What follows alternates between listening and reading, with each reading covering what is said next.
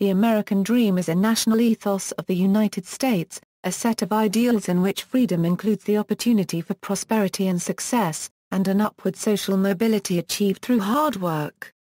In the definition of the American dream by James Truslow Adams in 1931, life should be better and richer and fuller for everyone, with opportunity for each according to ability or achievement regardless of social class or circumstances of birth. The idea of the American dream is rooted in the United States Declaration of Independence, which proclaims that all men are created equal, and that they are endowed by their Creator with certain inalienable rights including life, liberty and the pursuit of happiness. History. The meaning of the American dream has changed over the course of history, and includes both personal components and a global vision. Historically, the dream originated in the mystique regarding frontier life. As the Royal Governor of Virginia noted in 1774, the Americans forever imagine the lands further off are still better than those upon which they are already settled. He added that, if they attained paradise, they would move on if they heard of a better place further west. The ethos today implies an opportunity for Americans to achieve prosperity through hard work. According to the dream, this includes the opportunity for one's children to grow up and receive a good education and career without artificial barriers. It is the opportunity to make individual choices without the prior restrictions that limited people according to their class, caste, religion, race, or ethnicity. Immigrants to the United States sponsored ethnic newspapers in their own language. The editors typically promoted the American dream. 19th century. In the 19th century, many well-educated Germans fled the failed 1848 revolution. They welcomed the political freedoms in the New World, and the lack of a hierarchical or aristocratic society that determined the ceiling for individual aspirations. One of them explained, "The German emigrant comes into a country free from the despotism, privileged orders and monopolies, intolerable taxes, and constraints in matters of belief and conscience. Everyone can travel and settle wherever he pleases. No passport is demanded, no police mingles in his affairs or hinders his movements. Fidelity and merit are the only sources of honor here. The rich stand on the same footing as the poor. The scholar is not a mug above the most humble mechanics. No German ought to be ashamed to pursue any occupation. In America, wealth and possession of real estate confer not the least political right on its owner above what the poorest citizen has. Nor are there nobility, privileged orders, or standing armies to weaken the physical and moral power of the people, nor are there swarms of public functionaries to devour in idleness credit for. Above all, there are no princes and corrupt courts representing the so-called divine right of birth. In such a country the talents, energy and perseverance of a persona have far greater opportunity to display than in monarchies. The discovery of gold in California in 1849 brought in 100,000 men looking for their fortune over €1, and a few did find it. Thus was born the California dream of instant success. Historian H. W. Brands noted that in the years after the gold rush, the California dream spread across the nation. The old American dream was the dream of the Puritans, of Benjamin Franklin's Poor Richard. Of men and women content to accumulate their modest fortunes a little at a time, year by year by year. The new dream was the dream of instant wealth, won in a twinkling by audacity and good luck. This golden dream became a prominent part of the American psyche only after Sutter's Mill. 20th century, historian James Truslow Adams popularized the phrase American Dream in his 1931 book Epic of America. But there has been also the American Dream, that dream of a land in which life should be better and richer and fuller for every man, with opportunity for each according to his ability or achievement. It is a difficult dream for the European upper classes to interpret adequately, and too many of us ourselves have grown weary and mistrustful of it. It is not a dream of motor cars and high wages merely, but a dream of social order in which each man and each woman shall be able to attain to the fullest stature of which they are innately capable, and be recognized by others for what they are, regardless of the fortuitous circumstances of birth or position. And later he wrote, "The American dream, that has lured tens of millions of all nations to our shores in the past century has not been a dream of merely material plenty, though that has doubtlessly counted heavily. It has been much more than that. It has been a dream of being able to grow to fullest development as man and woman, unhampered by the barriers which had slowly been erected in the older civilizations, unrepressed by social orders which had developed for the benefit of classes rather than for the simple human being of any and every class.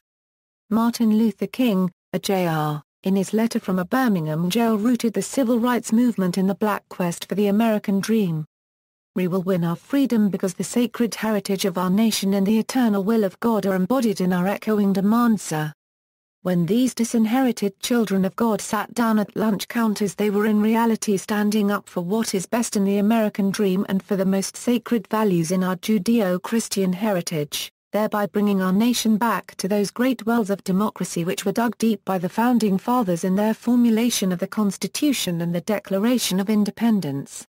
Literature. The term is used in popular discourse, and scholars have traced its use in American literature ranging from the autobiography of Benjamin Franklin, to Mark Twain's The Adventures of Huckleberry Finn, Willa Cather's My Antonia, F. Scott Fitzgerald's The Great Gatsby, Theodore Dreiser's An American Tragedy and Toni Morrison's Song of Solomon.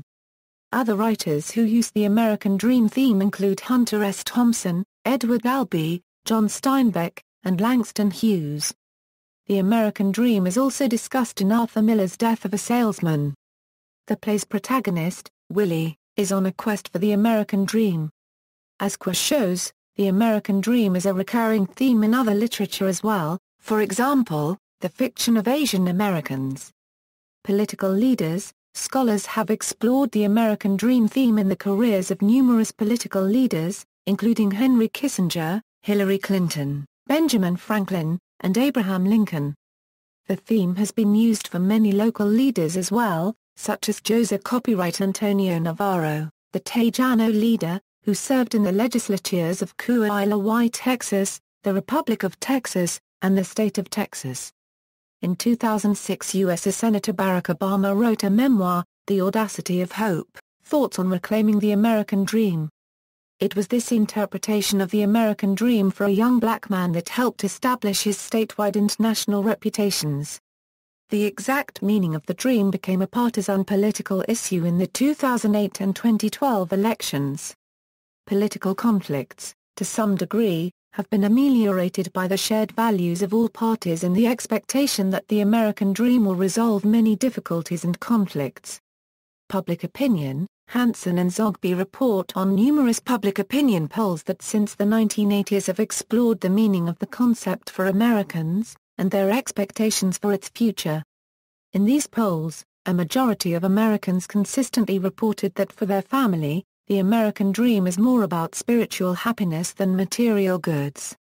Majorities state that working hard is the most important element for getting ahead.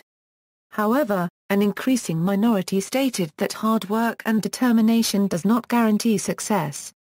On the pessimistic side, most Americans predict that achieving the dream with fair means will become increasingly difficult for future generations.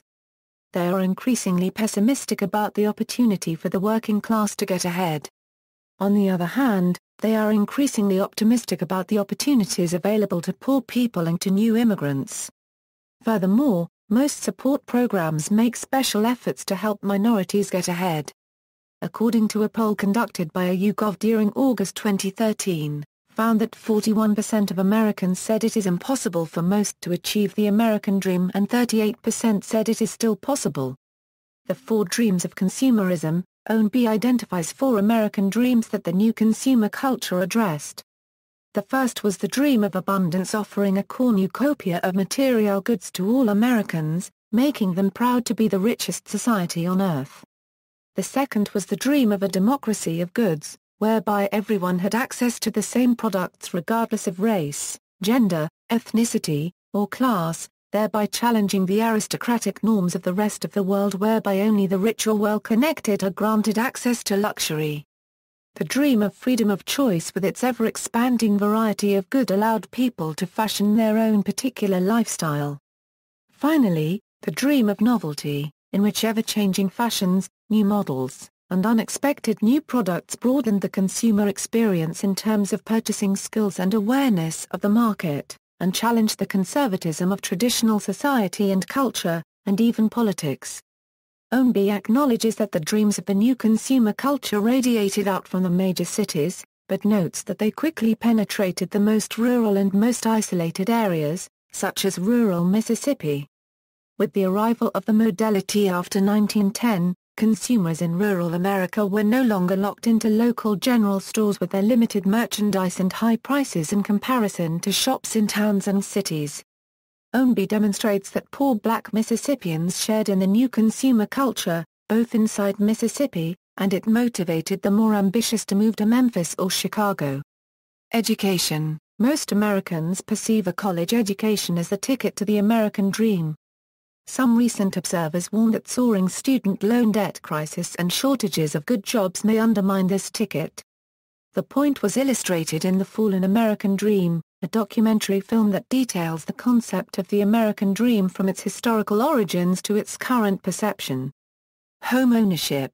In the United States, home ownership is sometimes used as a proxy for achieving the promised prosperity. Ownership has been a status symbol separating the middle classes from the poor.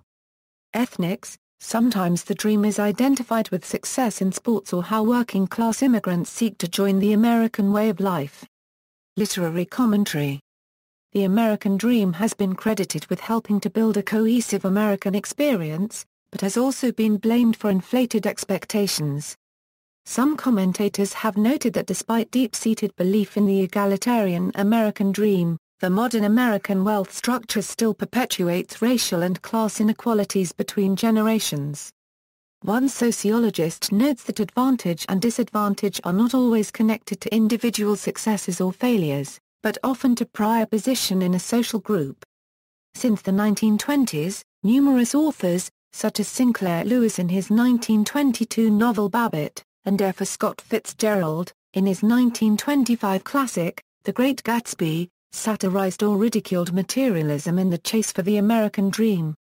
For example, J. Gatsby's death mirrors the American dream's demise, reflecting the pessimism of modern-day Americans. The American dream is a main theme in the book by John Steinbeck, Of Mice and Men. The two friends George and Lenny dream of their own piece of land with a ranch, so they can live off the fat of the land, and just enjoy a better life. The book later shows that not everyone can achieve the American dream, thus proving by contradiction it is not possible for all, although it is possible to achieve for a few. A lot of people follow the American dream to achieve a greater chance of becoming rich. Some posit that the ease of achieving the American dream changes with technological advances, availability of infrastructure and information, government regulations, state of the economy, and with the evolving cultural values of American demographics. In 1949 Arthur Miller wrote Death of a Salesman, in which the American dream is a fruitless pursuit. Similarly, in 1971 Hunter S. Thompson depicted In Fear and Loathing in Las Vegas, a savage journey into the heart of the American dream, a dark psychedelic reflection of the concept successfully illustrated only in wasted pop culture excess. The novel Requiem for a Dream by Hubert Selby, a Jr., is an exploration of the pursuit of American success as it turns delirious and lethal, told through the ensuing tailspin of its main characters. George Carlin famously wrote the joke, "It's called the American dream because you have to be asleep to believe it." Carlin pointed to the big wealthy business interests that control things and make all the important decisions as having a greater influence than an individual's choice. Pulitzer Prize-winning journalist Chris Hedges echoes this sentiment in his 2012 book Days of Destruction, Days of Revolt. The vaunted American dream, the idea that life will get better, that progress is inevitable if we obey the rules and work hard, that material prosperity is assured, has been replaced by a hard and bitter truth. The American dream, we now know, is a lie. We will all be sacrificed. The virus of corporate abuse, the perverted belief that only corporate profit matters, has spread to outsource our jobs, cut the budgets of our schools, close our libraries, and plague our communities with foreclosures and unemployment. The American dream, and the sometimes dark response to it, has been a long-standing theme in American film. Many counterculture films of the 1960s and 1970s ridiculed the traditional quest for the American dream. For example, Easy Rider, directed by Dennis Hopper, showed the characters making a pilgrimage in search of the true America in terms of the hippie movement, drug use, and communal lifestyles. Comparative upward mobility. Recent research suggests that the United States show roughly average levels of occupational upward mobility, and lower rates of income mobility, than comparable societies. Blandon et al. Report, the idea of the U.S. as the land of opportunity persists, and clearly seems misplaced. According to these studies, by international standards, the United States has an unusually low level of intergenerational mobility. Our parents' income is highly predictive of our incomes as adults. Intergenerational mobility in the United States is lower than in France, Germany, Sweden, Canada, Finland, Norway and Denmark. Among high-income countries for which comparable estimates are available, only the United Kingdom had a lower rate of mobility than the United States. This challenges the notion of America as the land of opportunity. During a TED conference on the social ills associated with economic inequality, social researcher Richard G. Wilkinson said that, if Americans want to live the American dream, they should go to Denmark. Other parts of the world, the aspirations of the American dream in the broad sense of upward mobility has been systematically spread to other nations since the 1890s as American missionaries and businessmen consciously sought to spread the dream, says Rosenberg. Looking at American business, religious missionaries, philanthropies, Hollywood, labor unions and Washington agencies, she says they saw their mission not in catering to foreign elites but instead reaching the world's masses in democratic fashion. They linked mass production, mass marketing, and technological improvement to an enlightened democratic spirit. In the emerging litany of the American dream, what historian Daniel Boorstin later termed a democracy of things would disprove both Malthus's predictions of scarcity and Marx's of class conflict. It was, she says, a vision of global social progress. Rosenberg calls the overseas version of the American dream liberal developmentalism, and identified 5 critical components. 1. Belief that other nations could and should replicate America's own developmental experience. Faith in private free enterprise. Support for free or open access for trade and investment. Promotion of free flow of information and culture.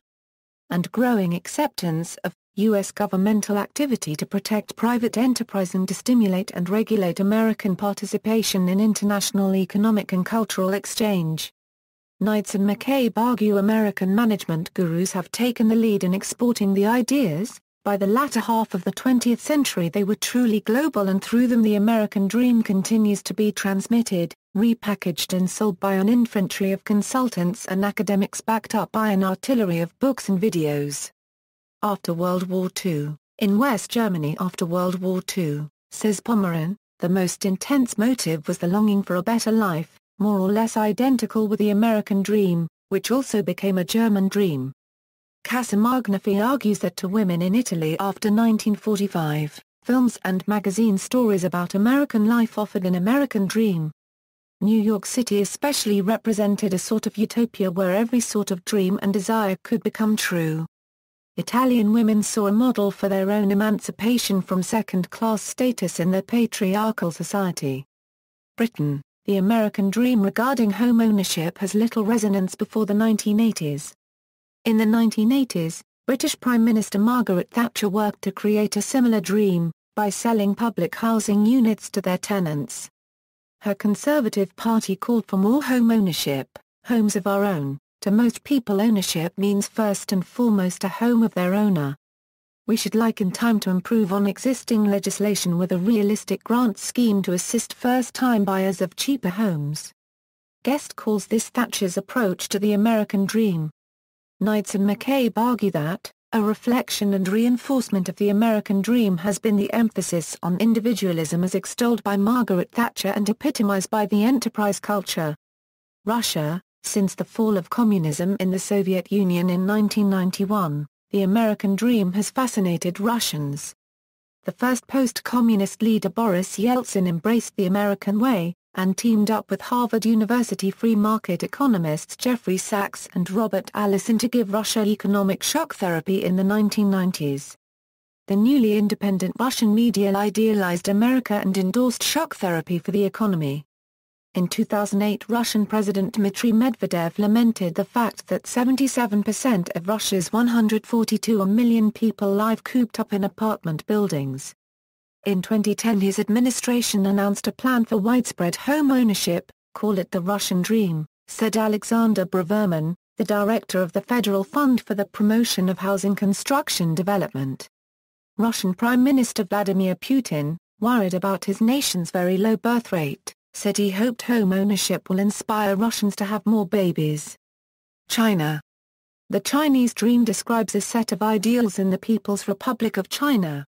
It is used by journalists, government officials, and activists to describe the aspiration of individual self-improvement in Chinese society.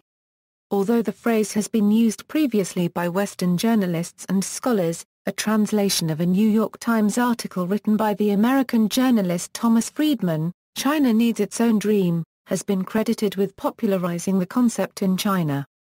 He attributes the term to Peggy Liu and the environmental NGO JUCCCE's China Dream Project, which defines the Chinese Dream as sustainable development. In 2013, the president of the PRC Xi Jinping began promoting the phrase as a slogan, leading to its widespread use in the Chinese media. The concept of Chinese Dream is very similar to the idea of American Dream. It stresses entrepreneurship and glorifies a generation of self-made men and women in post-reform China, such as those rural immigrants who moved to the urban centers and achieved magnificent improvement in terms of their living standards and social life. Chinese Dream can be interpreted as the collective consciousness of Chinese people during the era of social transformation and economic progress. The idea was put forward by the new CPC General Secretary Xi Jinping on November 29, 2012. The government hoped to create a revitalized China, while promoting innovation and technology to restore the international prestige China. In this light, Chinese Dream, like American exceptionalism, is a nationalistic concept as well. See also, Center for a New American Dream, Empire of Liberty, Heist, Who Stole the American Dream? 2011 documentary film, Who Stole the American Dream? 2012 non-fiction book, references, notes. Cited works, Adams, James Truslow The Epic of America, Brueggemann, John. Rich, Free, and Miserable, The Failure of Success in America 233 pages. Links discontent among middle-class Americans to the extension of market thinking into every aspect of life. Chen Lok.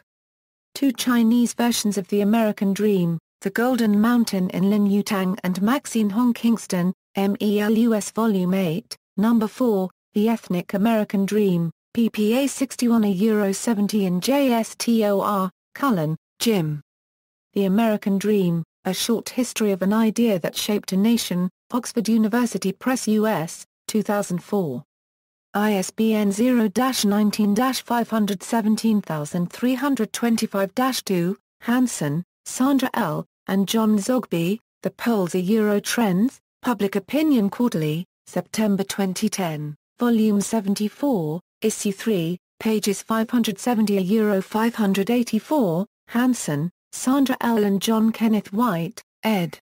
The American Dream in the 21st Century. 168 pages. Essays by sociologists and other scholars how on the American Dream relates to politics, religion, race, gender, and generation. Hopper, Kenneth, and William Hopper. The Puritan Gift, Reclaiming the American Dream Amidst Global Financial Chaos, argues the dream was devised by British entrepreneurs who build the American economy. Johnson, Heather Beth. The American Dream and the Power of Wealth, Choosing Schools and Inheriting Inequality in the Land of Opportunity, CRC Press, 2006. ISBN 0-415-95239-5, Levinson, Julie.